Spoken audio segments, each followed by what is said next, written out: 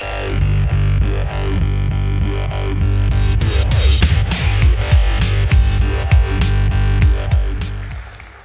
name is Eduardo. That's my full name written there. It's very long.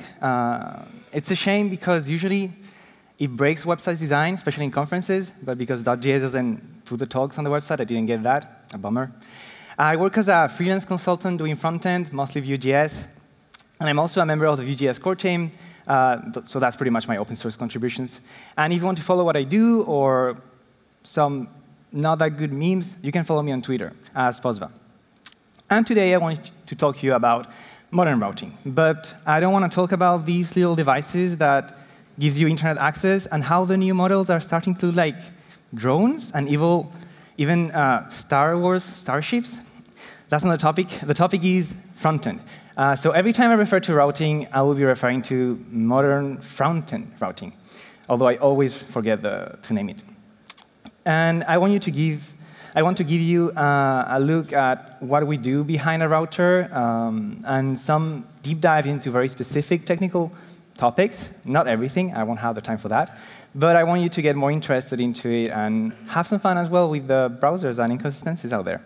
So we will see how we go from this URL to communicate with a history module, how this history module communicates with the router, and how the router is going to communicate with what we call a matcher, and also some components, which you probably are aware of, to finally get to you, the developer. So we start off by talking about the core of the history module. That's the history API. So I know we are barely getting started. It's already confusing. Naming things is not easy. So the main API we have here is what allows us to control the URL. We have these two functions with the exact same signature, push state and replace state. So the first argument is going to be the data, which is going to be reflected on the history of the state right after. The title is a string, but it's ignore. So, you know, like web components, we all know it's there, but we don't use it. And then you have the URL. The URL is what you want to see on the address bar. So how does it work? We're going to push things into a stack, entries, and we can pop them. And it's a special stack because we have the length. We can go in between. We can go back. We're going to see an example. Then we have an event, pop state, that allows us to know when the user is changing the history, the URL, by using the browser interface, which is something quite special. And then we have these two other variables that are going to change. So let's get an example. We go to movies.com, which doesn't exist, but whatever. We have the state that starts as null. Then we have the length of the stack of history is 1, because we only have the movies. We want to push one state. So we have the state. The title doesn't exist, like web components, or like, it doesn't, they do exist. Then we have the URL. So we push that, and we have the URL that changes. We have the object that appears as state, and we have the length of the stack that increments. We can push another one. It's going to change again. It's going to increment the size of the stack again. Now, what we can do is use the browser interface to go back. So if we press back, we're going to change the URL. We're going to change the state. But the number of entries on the stack is still the same. And you will see that the forward button will be available now because we can go back to where we were or forward, which we can do. And it will change the URL again, go back to the state we were at, and keep the same number of elements. If we, in the middle of the stack, we, for example, do another navigation, that might change the number of entries, for example. So that's when it changes. But so if we want to know how these work exactly, we need to understand a bit better the URL and how it works. So to do that, you can simply go to the URL specification, which is like 15,000 words. That's like 60-page book. And I know some could argue that you could read a summary on Medium, and it will take you more time because you have all these paywalls.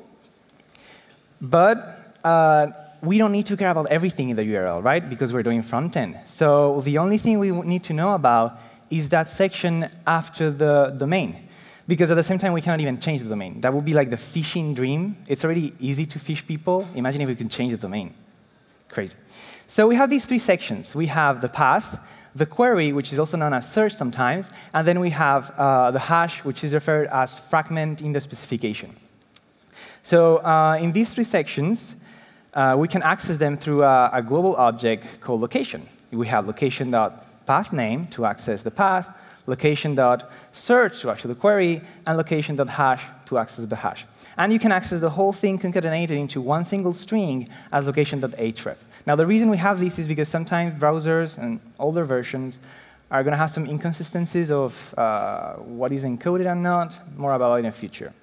But what I want to talk about is how do we get from this string into an object. I want to be too fast, sorry. Can I go back?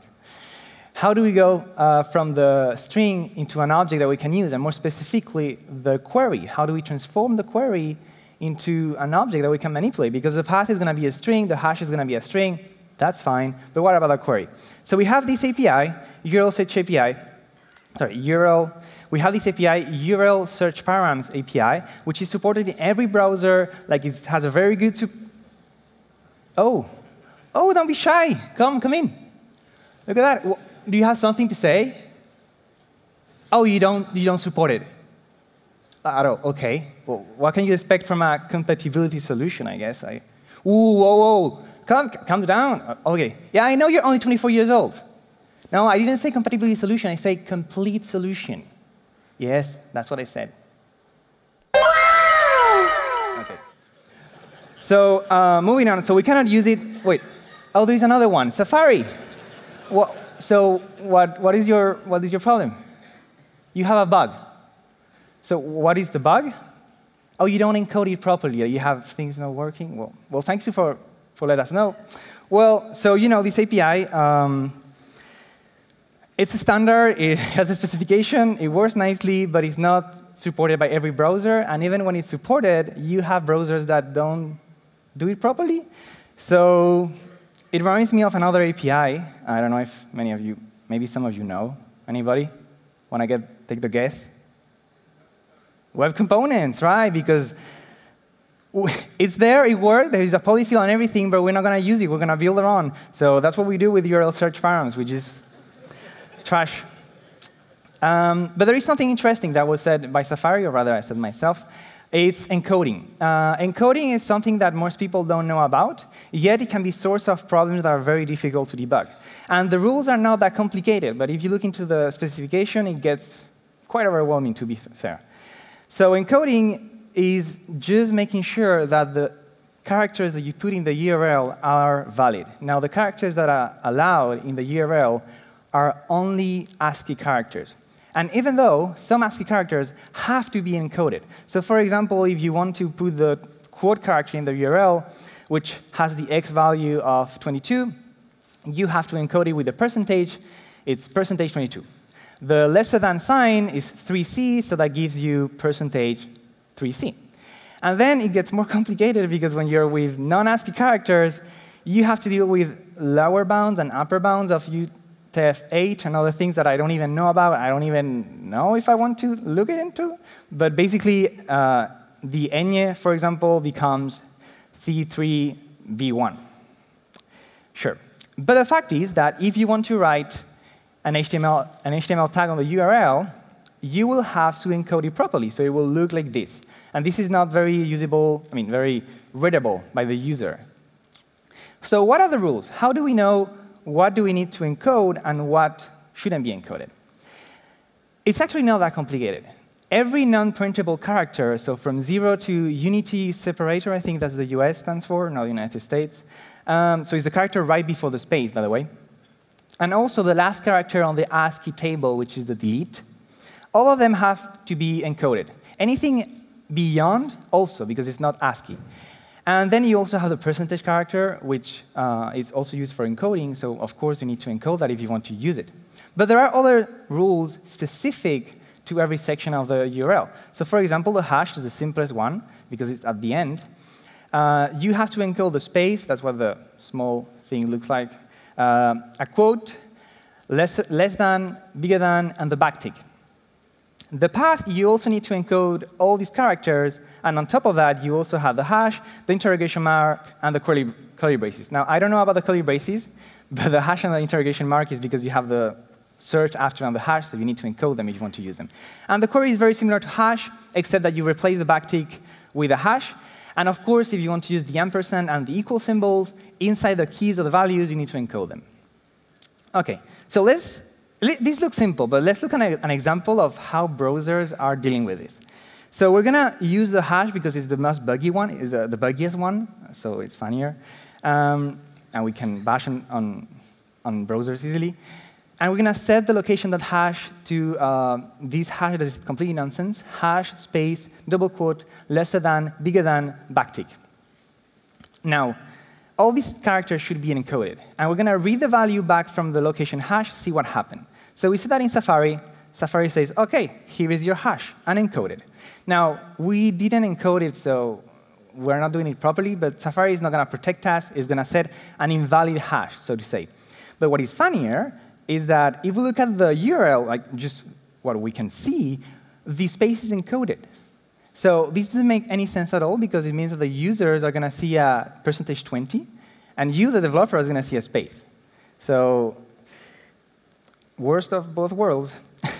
Then we go to Firefox, and Firefox is going to protect the developer, is going to encode the value, so that's great. And on top of that, it's going to provide you a visible, decoded version of the URL, which is great, best of both worlds. For your users, you have something that is readable. For the developers, something that is valid. Chrome is similar, but it doesn't decode everything. I don't know why. And Internet Explorer doesn't care, doesn't do anything, just take the value, displays that, whatever. So what happens if we encode the value, which is what we should do? If we encode the value using encode URI, which is a function that exists in the browser and can be used for that, Safari is going to just take the value, and it's going to display also the unencoded value, which doesn't surprise me, to be honest. Funny thing, if you copy the URL, because it's unencoded, you will get the version unencoded, like the copy. But if you copy the other one with a %20, you will copy a normal space. Also very, very, very intuitive interfaces. Firefox doesn't surprise me, but has the best of both worlds again. Encoded version for the developer, unencoded version or decoded version for the user. So same thing for both. Chrome, again, same thing with its different encoding. And Internet Explorer doesn't care, so just take the whole value there, and it goes. So if we summarize, we have Safari is, like, what the hell are you doing, Safari? Don't know, not sure. Maybe I didn't see any bug on WebKit reported about that. Maybe it's a feature, you know. Who knows? Firefox is perfect. Like, this is the perfect scenario. It protects the developer, but it gives the best visible solution for the user. Chrome is great. We're going to say it's bad. I don't know why it's not encoding. It's choosing not to encode some other characters, but it's still great. And oh no, old OS X version. That was the phase with the tongue out saying, oh, I don't care. That's what Internet Explorer does. So these two are doing great. And it would be nice if the browser did that like that, but that's not the case. What do you take away from this? You should encode your URL even if it looks bad, OK? Because you're going to see some problems that are difficult to debug, like having a percentage that is decoded, but it's not valid because the percentage has to be encoded, stuff like that. And the thing is, most routers handle these, or at least they give you the way to override this behavior so you can make whatever you want. Why? Because encode URI and decode URI encode a bit too many things, more than you want. So you're going to lose some characters that you didn't want. And they're going to appear like percentage decoded, so they don't look like anything on the URL for your users.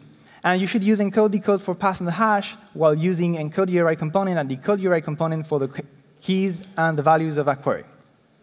Now, if we go back to the history, because everything here is happening in the history module, we know that we get this object here that is nice. We know that the history module has to communicate with the address bar, handle some encoding, and handle browser-specific bug inconsistencies.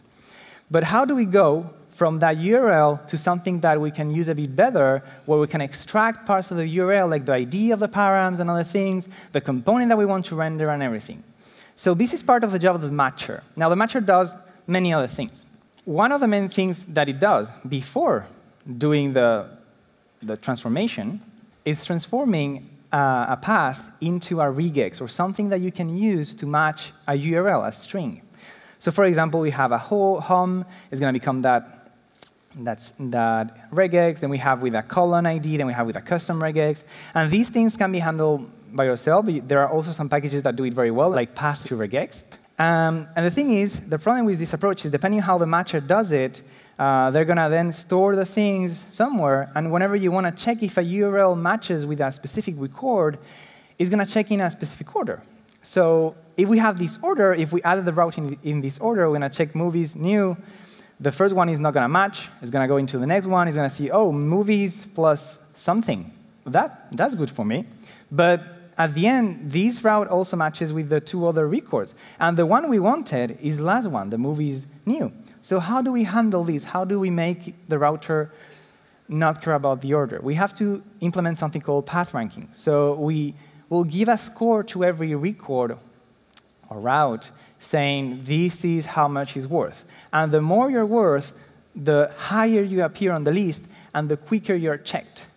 Now, the way this works, it's a bit more complicated, of course, but the basics is that we have some heuristics. So for example, we're going to apply a score of 70 to this path because it's a static path. It's a static string. It doesn't change. This one has two static sections, so we have 70 plus 70. But if we go to something dynamic, we have 60 instead of 70. And if we have a custom regex, we go into a bonus of 5 points. So we gone full path. This is where we take the router. This is where the router takes this, gives it to the Vue component. So depending on the framework, it's going to be different, of course. You can imagine that. But there isn't that much. It's going to display that specific component.